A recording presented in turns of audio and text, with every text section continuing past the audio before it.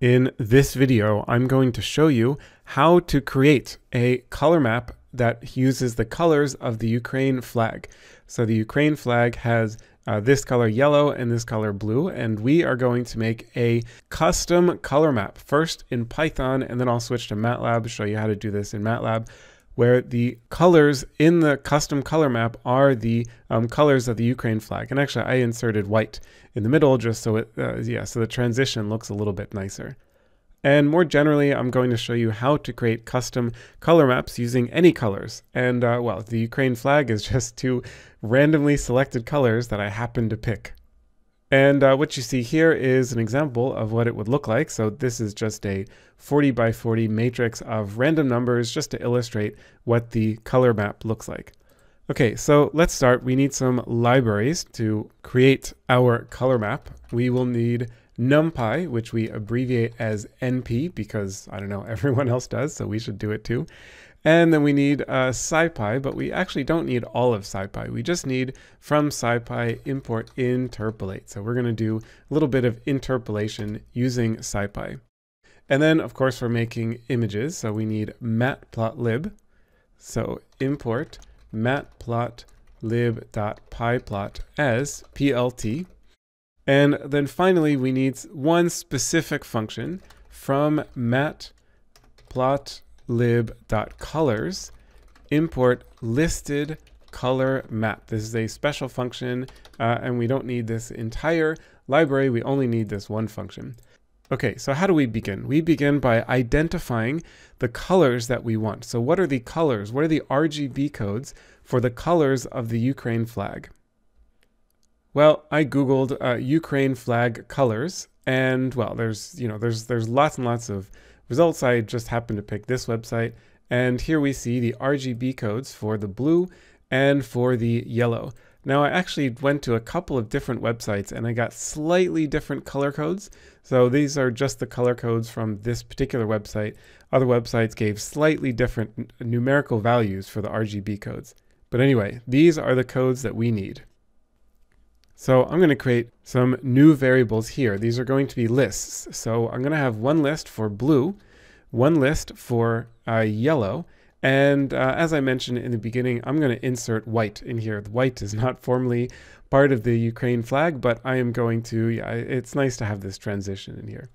Okay, so we're going to have a list for each of these three colors, and those lists are going to contain the RGB codes. So the RGB code for the blue was 0, 87, and 184. So this is red, green, and blue channels, saturation. And well, white is just, it's all of everything. So it's 255 all the way around. And then the yellow is 254, it was 221, and 0. Okay, so now we have our RGB codes. And now what we need to do is map these onto a K by 3 matrix, where K is the numerical resolution. So the resolution, how many of these discrete bars, discrete colors go between the lowest saturation and the highest saturation. I'm going to call that parameter K, and for now I'll just set that to 30. Once you have this code and you have everything working, then I certainly encourage you to play around with this and explore what happens when you use different values of K. All right, so what we need is, you can see there's this smooth transition from yellow into white into blue. So how do we get from these three sets of RGB colors into this smooth transition? For that, we need to interpolate. So we are going to interpolate from this red value to this red value to this red value, and then we interpolate from this green value to this green value to this green value, and from this blue value through here. So I'm going to set up an interpolation grid. This is going to be the grid of x-axis values. Those will be linearly spaced between 0 and 1, and there's going to be k of them. So I can already actually dump this out. Let's run this code here. And you can see this is the grid that we are going to evaluate the interpolation function on. So now we need to create an interpolation function. So I'm going to use interpolate.interp1d because this is just one-dimensional interpolation. And so what do we write here? Well, the first input is going to be the values where we have real data, and then we're going to interpolate across those values. So what are the values between 0 and 1 where we actually have valid data? Well, the data are, this number, and this number, and we want them to go from 0 to 0.5, so this is 0.5 meaning exactly halfway through, up to 1. So here I'm going to write 0, 0.5, 1. These are the values where we have data. And then what are the actual data points? Well, data values are the red color saturation for blue, and then white, and then yellow. So I'm going to create another list here that's going to be the first element of blue, and then the first element of white, and then the first element of yellow. So it looks like this. So run that code. It's good practice to periodically keep rerunning code over and over again to make sure you're not making any careless mistakes as you go along. For example, if you would make a little mistake like that. Okay, so let's have a look at this fr variable. So this is an interpolation object. It's basically like a function that we can query. So we are going to query this function at values of xi. So now you can see that this is going from 0, which is the first value, up to 255, which is actually, because of the interpolation, I guess it never actually gets all the way up to 255. Oh yeah, so that's here. So that's the top value. And then it goes down to 254. Okay, so that's for red. And then, of course, we do the same thing for the green channel and the blue channel. So I'm going to copy paste this. So this is the red interpolation object, the green interpolation object, and the blue interpolation object. And now here, this needs to be indexing 1 and indexing 2. I hope this makes sense. The idea, again, a little bit of repetition here, but the idea is that we are going to interpolate across these discrete values. We're going to interpolate k times to go between 0 and 1. These are just arbitrary numbers here with 0.5 in the middle. So this is going to give us a matrix. I'm going to call this u flag equals, and we have to stack these up together. So it's going to be numpy.stack.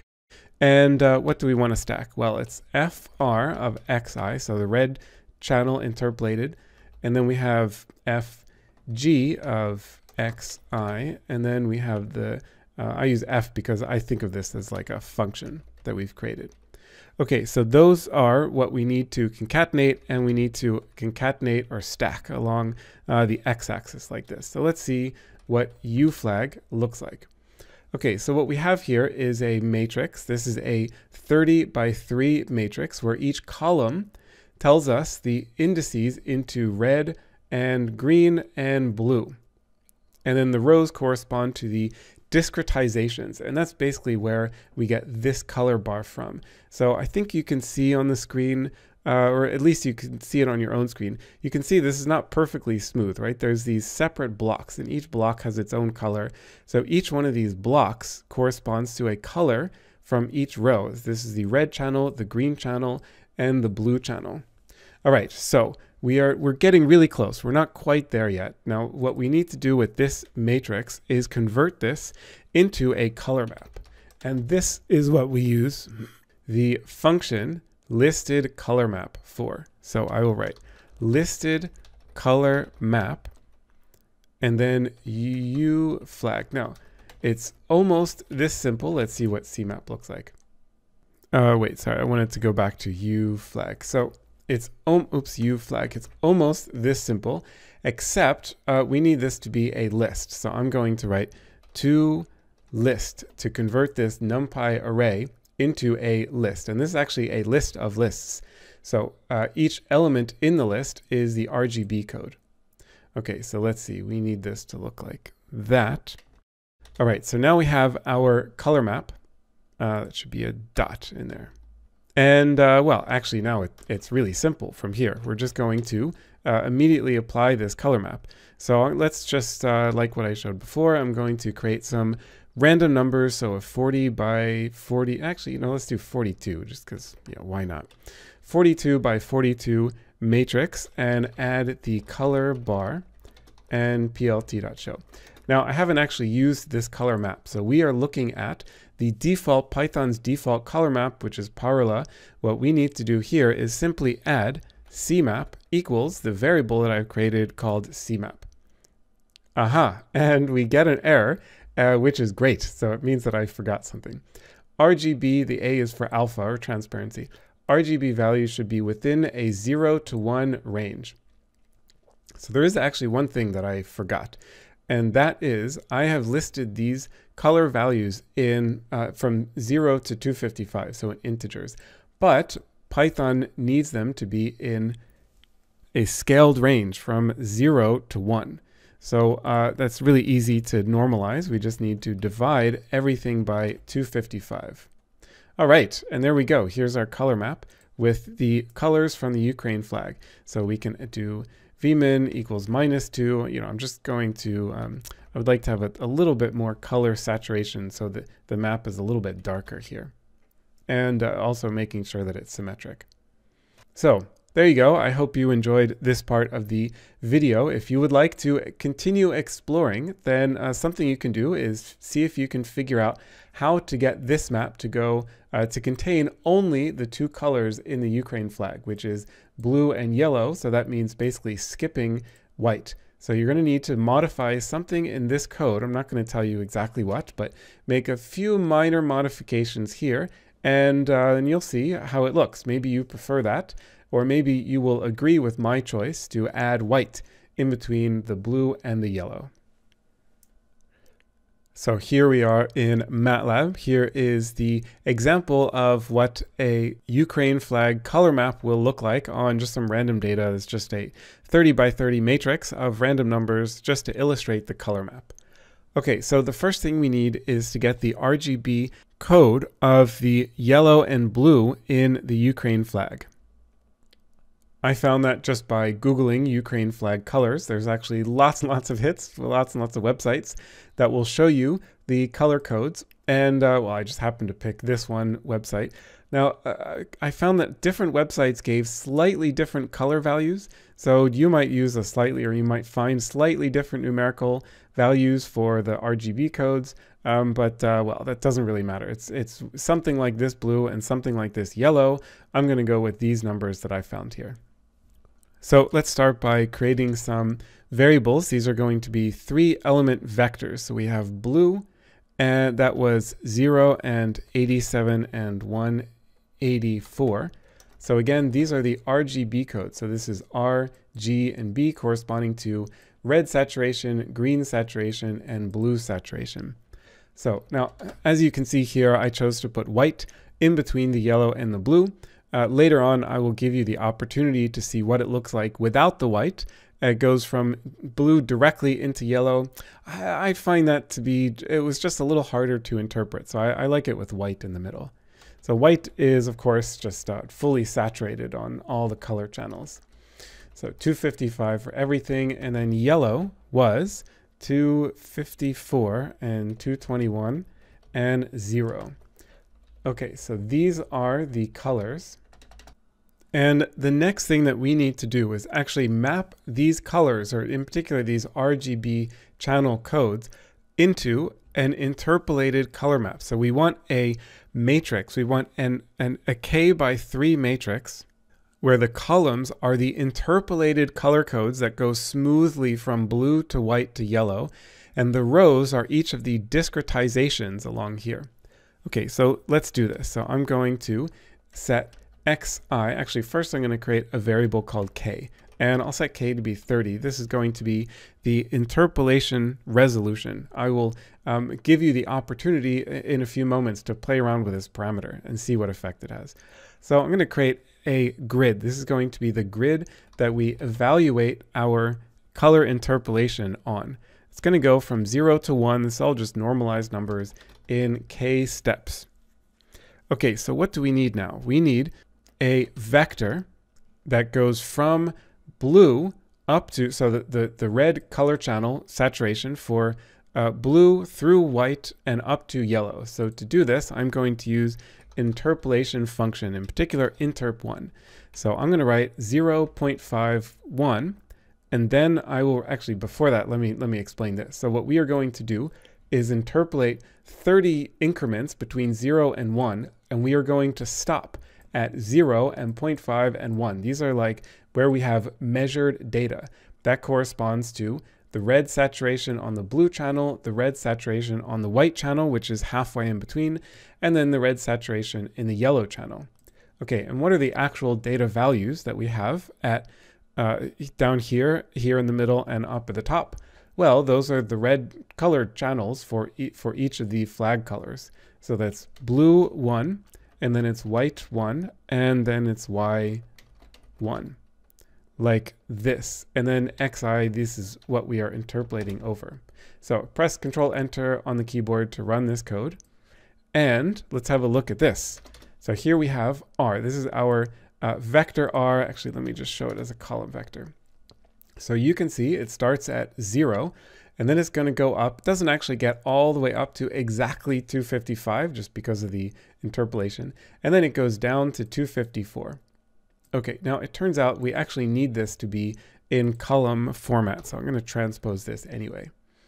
Okay, so that is the red channel. Now I'm going to copy and paste this twice. And that's because we need a vector for green and a vector for blue. Now, what do we do here? How do we change these values? So these values are almost exactly the same, except here we needed the red channels, and now we need the green channels, which is the second element in these vectors of the color code. So this is going to be 2, 2, and 2. And what's going here? You guessed it, it's 3, 3, and 3. So we're just indexing the third element. Okay, so the next thing we need to do is basically just create a matrix out of this. So I'm going to call this CMAP equals RGB. Very simple. We have these as column vectors, so we are just concatenating them into a matrix. So we can see what this matrix CMAP looks like. So what you see here is each column corresponds to the RGB channels. So red, green, and blue saturation, and each row corresponds to the discretization of this color bar over here. All right, so then actually we're really done. So we just need to demonstrate it now. So I'm going to make an image of random numbers, and let's do 33. So here we see, actually let me close this figure and run this again, just so you can see without actually specifying this color map.